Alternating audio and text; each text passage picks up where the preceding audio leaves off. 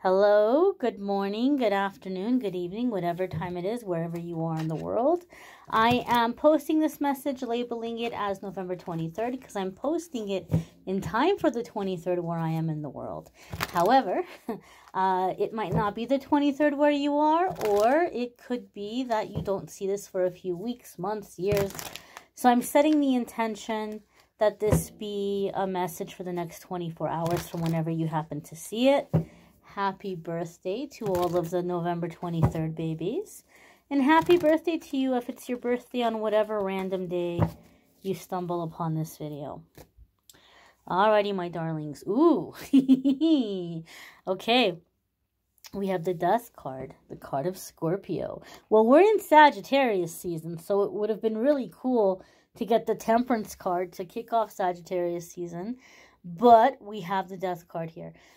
So, that being said, if you have Scorpio placements, there could be big changes and big shifts happening for you in those houses or in those areas of your life. Or you may be dealing with a Scorpio that might be a significant soulmate or a significant person in your life. If you are a Scorpio, this could be a time in which you're really taking back your power. Maybe you've felt powerless, or maybe you just haven't felt like yourself. This could be a time in which you're coming into taking back your power and being in your authenticity and living your best authentic life unapologetically, and just really learning to embrace and love everything about you and seeing how it's all a part of the journey and just embracing all of it. And we do have the new moon in Sagittarius energy right now. And so the Death card is the Phoenix rising from the ashes. It's the ending of old cycles, or I shouldn't say cycles, but it's the ending of something old, like an old chapter. A chapter is coming to completion, and it's the beginning of something new. Okay? So if something is ending in your life, when we see the Death card, it's not going to take you by surprise. It's not like the Tower. Tower sometimes smacks us in the face and comes out of nowhere, right? We feel blindsided. But the kind of ending that comes with the Death card, like you're ready. You're ready for it. You're ready to move on. You're ready to change. But I do feel like there's something in your life that you're putting an end to for like once and for all. So it could be a certain aspect of your life. For some of you, this could be a career change, or some of you may be deciding to retire, depending on what stage of life you're in. This could be ending certain like ways of doing things, or certain friendships that have been draining for you, or just certain habits that you feel like this has really been slowing me down or blocking me. And I'm seeing like crutches in my mind, so it could be something that you were using as a crutch, or something that was like a survival mechanism, and now you're like, I don't need this anymore, right? I want to replace this with something else. I want to replace this with something better. So there could be putting an end to certain habits. That's the feeling I'm getting here with the Death card. With the new moon energy that we're coming into, we're also coming into the end of the calendar year, and people are thinking about the new year, and you might be saying, oh, well, these are the things I'm going to change in the coming year. So I feel there's a certain ending to certain habits. I had to pause for a moment and just really kind of look at the card for a while and just kind of feel my way through it and sense my way through it, like the vibes it's giving me, the things that are jumping out at me. And I got a really interesting message here. Now, first and foremost, I do want to say that this can be also ego death. And ego death is when we're breaking out of the conditioning, okay? We all go through conditioning growing up, right? We're all kind of told, be less this way, be more this way, don't be like this, don't be like that. oh, well, you know, you should do this instead, or this is going to be a better path for you. And so, you know, we grow up wanting to be good little boys and girls, and we grow up wanting to, you know, make the grown-ups happy, and we try to adjust, and we try to be like our friends. And so we go against our nature a lot, and we try to be what we're told is like good, or what's going to make us successful. Ego death occurs when you begin to break out of all of that, and you begin to break out of the concern of what other people are going to think, or like the need for approval. And you go back to who you were when you were born, right? We're born with personality.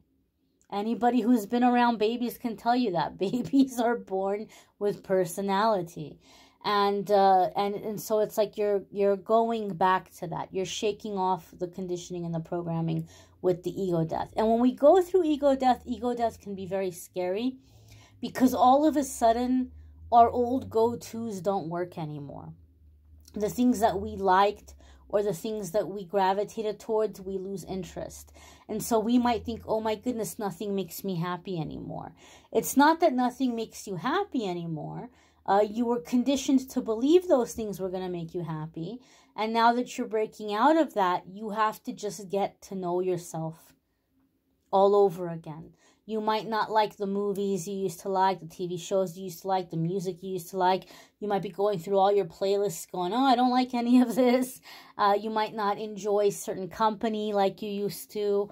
And this is a part of the ego death, the transformation. So don't let it freak you out or scare you if you feel like nothing's making me happy.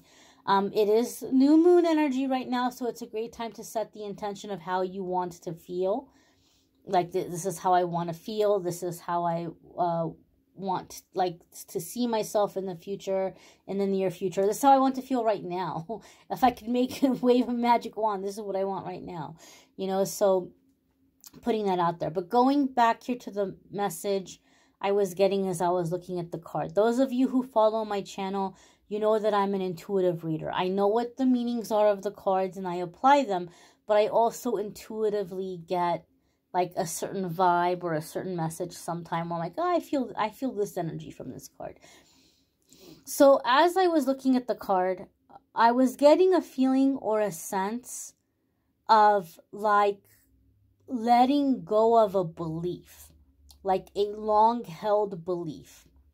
And it could be like a belief you had in a person, or a belief you had about a situation and how you thought it was going to go, or how you thought it was going to work out. Like maybe you've just been holding out and saying, oh, just a little while longer and this will change, or this person will change their mind, or this person will get it together, or they'll give me the promotion, or they'll give me the raise.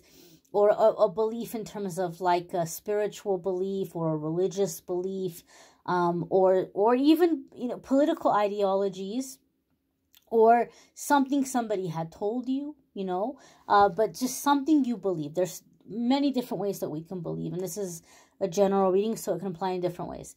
I feel like you have lost, I don't know if I want to say you've lost your faith in this belief, but I feel like a lot of you are just in this energy where you see it to not be true. I don't know if I want to use such a strong word as a lie, but you see it to be like, this is not what it appears to be. This is not what it presents itself to be. And you're leaving it. Like you're just walking away. And I feel there's a sense of a person or people trying to bring you back to it, trying to pull you back to it.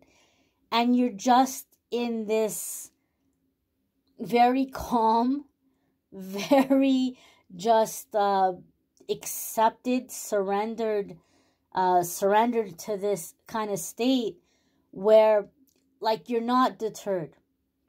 You're like, it is what it is. This is what it is. I know what I know. I see what I see. I've made up my mind. There's nothing to do here. There's nothing to say here. There's nothing to see here. And I feel a sense of like, it's time to go. Like it's time to go. And there might be people saying, wait a minute, hold on. What about this? What about that? Like they might be trying to convince you, you know, this, that. And you just might be in the feeling or in the sense of, it's falling very short. It's falling very flat. It doesn't have any effect on you.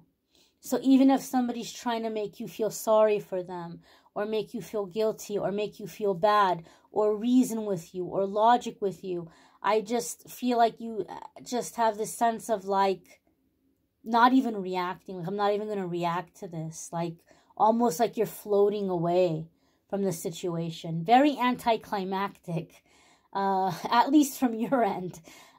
Just a sense of like, you may appear to others as like being void of emotion, like you're just unmovable. You're being very cold about it, but it's just because you're so done.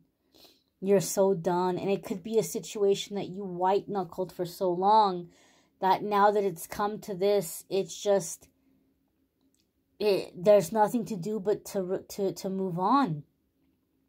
And so I feel you're just very calmly making a big exit from a relationship or from a job or organization, and there's a lot of attempts to get you to stay, and you're just like zoned out. You're just looking at, you're just walking, like it almost seems like you can't even hear them, but you hear them, but it has no effect.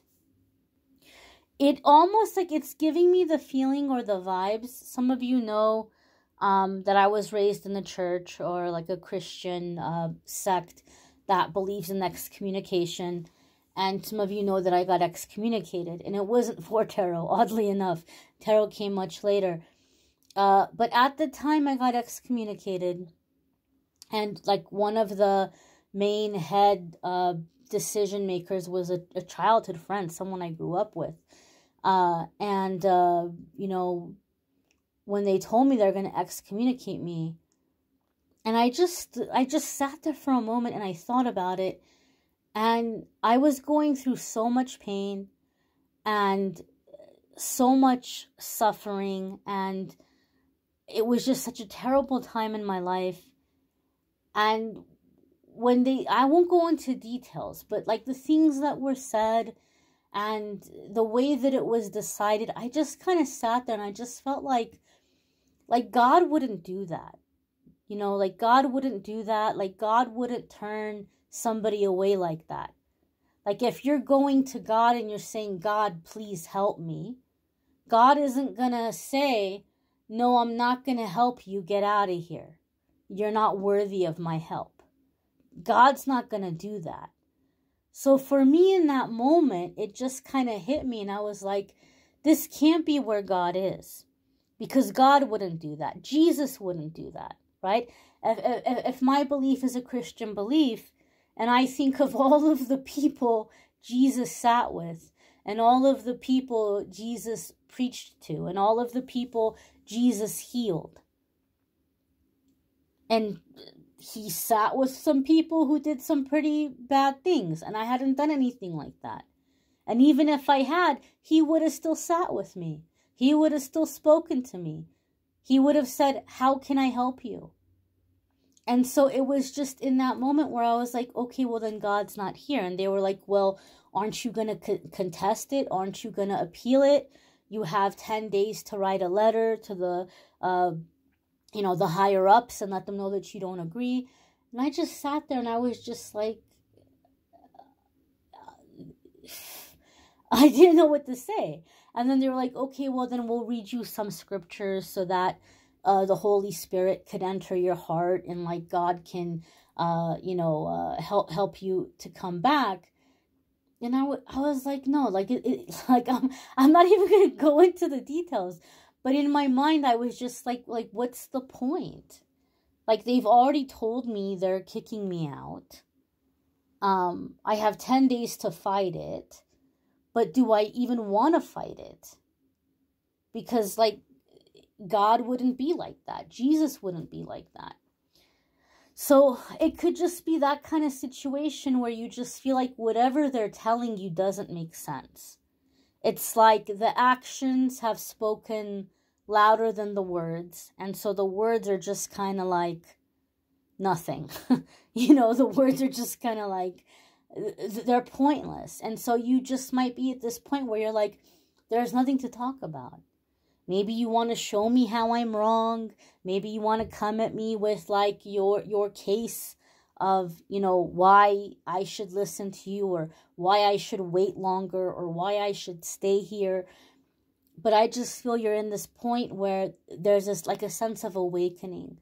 Like, I don't believe this anymore.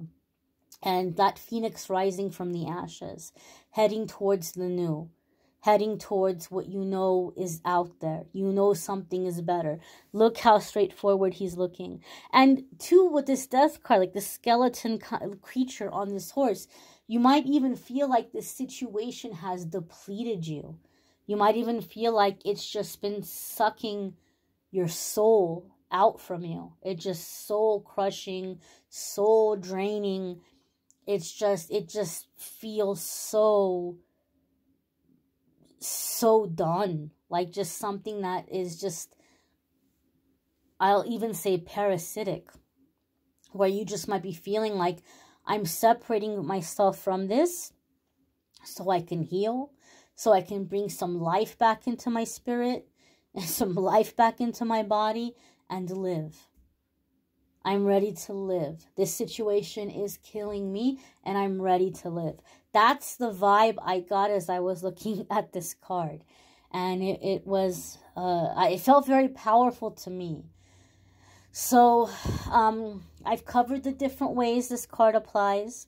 I've covered what I felt intuitively in the energy of the card. And so I hope the message was helpful. If you haven't checked out the weekly forecasts yet, there is a link in the description that takes you to the weekly forecasts if you want to watch those. And if you want to schedule a private reading with me, there's a link in the description on calendly.com/amethystangelite, or it will take you to calendly.com/amethystangelite, and you can schedule a private reading with me there. I thank you all for watching, liking, sharing, commenting, subscribing. I hope you all have a fabulous day ahead. Whatever you're doing, whatever you're preparing for, if you're preparing for a holiday or just a day off, or even if you have to work in the next 24 hours, whatever you're doing, I hope it's wonderful. And I will hopefully see you all in the next message. Take care and be well.